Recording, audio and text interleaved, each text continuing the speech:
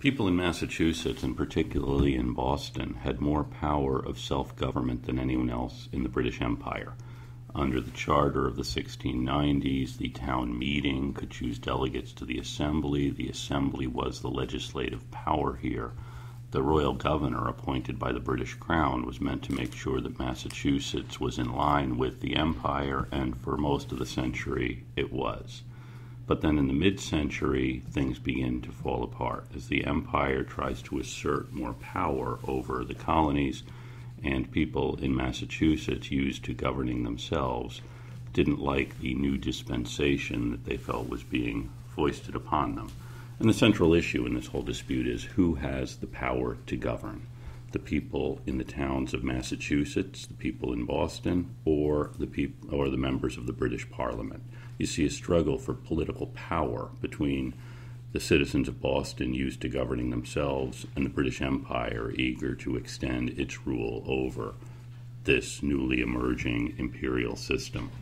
Big event that happens in 1747 that shows where things are going. This is at the end of what's called King George's War, and one of the great events of that war was the siege of Louisburg, fortress, the Gibraltar of the North Atlantic on Cape Breton.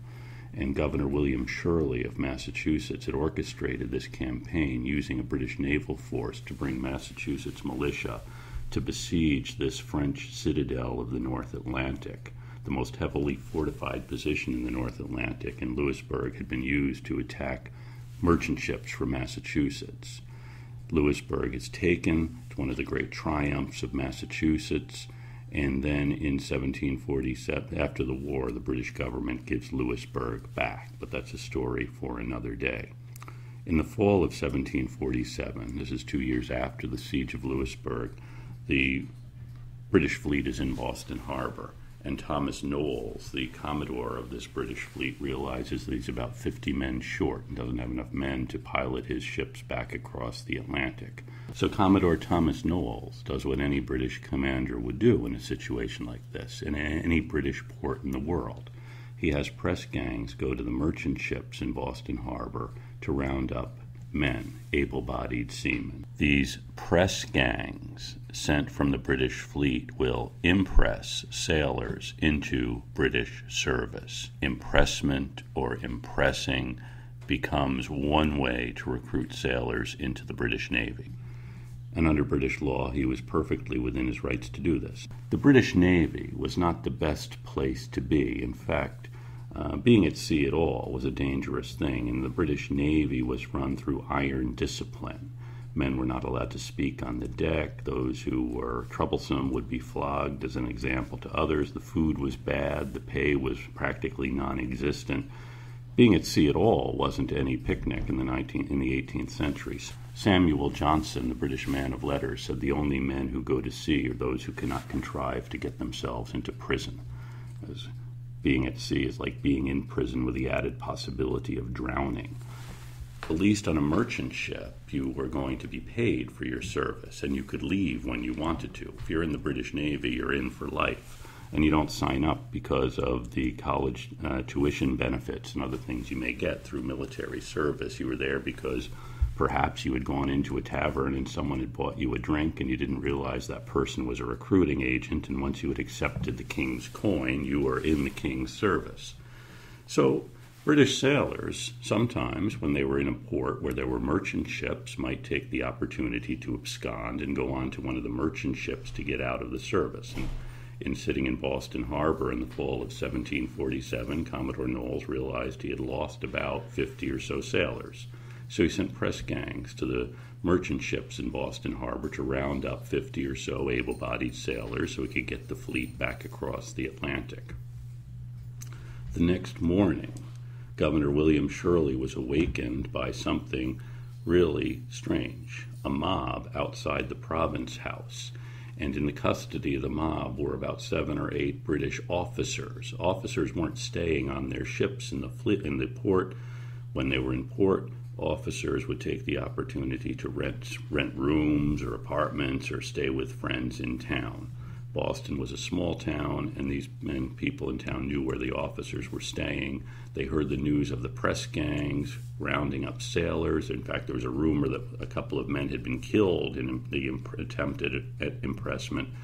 And the angry mob, actually composed of both men and women, had kidnapped these British officers, brought them to the Province House, and now they were demanding that Governor Shirley release the men who had been impressed, or else he would not get these officers back. Now, Shirley was a military man. He was the supreme commander of British forces in North America. And here he's confronted by an angry mob who have in their custody a number of British officers. The first thing Shirley did was walk up to the mob, he and his son. They grabbed these British officers. They chastised them for being kidnapped. I mean, what kind of fools are they to put themselves in this position?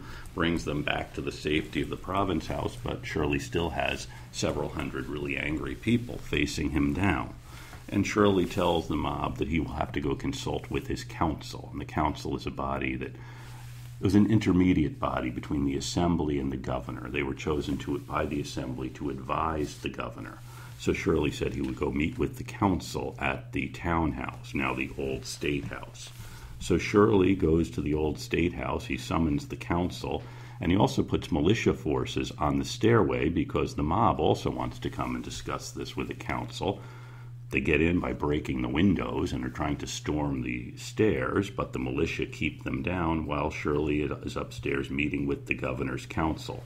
Commodore Knowles also comes to the meeting, and his advice is quite simple. He can teach these people a lesson by shelling the town, and that will certainly placate the mob. Shirley doesn't think that's going to placate the mob, and over the next 2 weeks, Shirley engages in a negotiation by which Knowles does release some of the men who have been taken. Now, by this time, of course, some members of the mob are going out trying to take longboats from the British fleet, trying to take away their sails, do other things to prevent them from leaving. Group brings one of the longboats to the front of the Province House and tries to set it on fire as a protest. And Shirley thinks this is kind of funny, A, because they have trouble lighting the fire. I don't know if you've ever tried to burn a boat that's been sitting in water for a long time, and also because it's not one of the Navy's boats. It's actually a merchant ship boat. They can't burn it in front of the Province House, so they take it to Boston Common, where they set it on fire successfully. Shirley does negotiate an end to this. Knowles keeps offering to bombard the town. Shirley knows that Knowles could do that. Knowles could leave. He could leave with these men who are now being held on the British fleet, and Shirley is going to be left with several thousand really angry people whom he's supposed to govern. So Shirley gets Knowles to agree to release some of the deserters. Knowles leaves Boston with his fleet. They're able to make it to New York, where Knowles doesn't have any problem at all impressing citizens into naval service. But this is the last time the British Navy will attempt to impress sailors in Boston. They realize the cost is just too high. This was something of a victory for the citizens of Boston. On the other hand, Governor Shirley realizes they're in a dangerous position because the Lords of Trade in England isn't going to be happy if they cannot enforce law in Massachusetts.